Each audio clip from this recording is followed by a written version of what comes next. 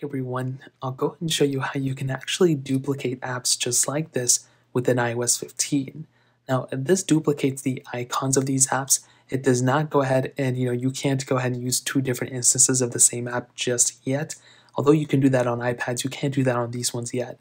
Now, this is what it looks like. So if I go ahead and open up the Safari browser, for example, you'll see I get loaded up into, Safari, into that iPhone 12 page. Now, if I go and click on Safari down here, you'll see it'll take me to the same page. And if I go and click on the second Safari, it'll go ahead and take me to that same page as well. So it's just different icons. It's the same icons. You can post them as many times, but it doesn't give you more instances of that app. So it's all going to be the same thing.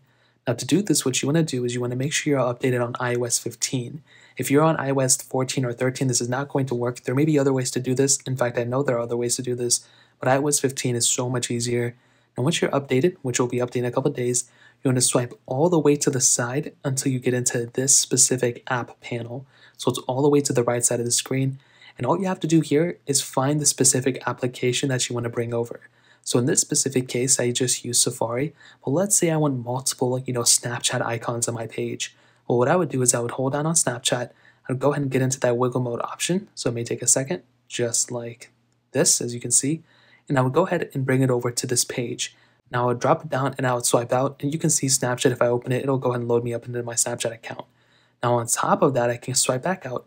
I can go and get back into Snapchat just like this, and I can go ahead and get another Snapchat icon right here. Now if I click on it, it'll take me right back into that random Snapchat page I was just in, and I can just keep doing this. I think I can just do this for an endless amount of time. Just keep doing this back and forth, back and forth. I have to keep swiping out of here, bring it back here, click on the page just like so, and so on and so forth, and you will see you can just keep getting as many Snapchat icons.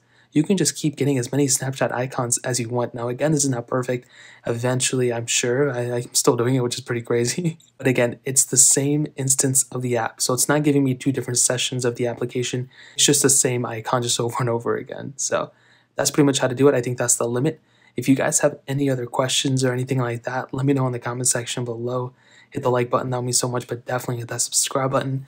More importantly than everything else, I love every single one of you guys. Hopefully I'll catch you guys in the next video. Peace out till then.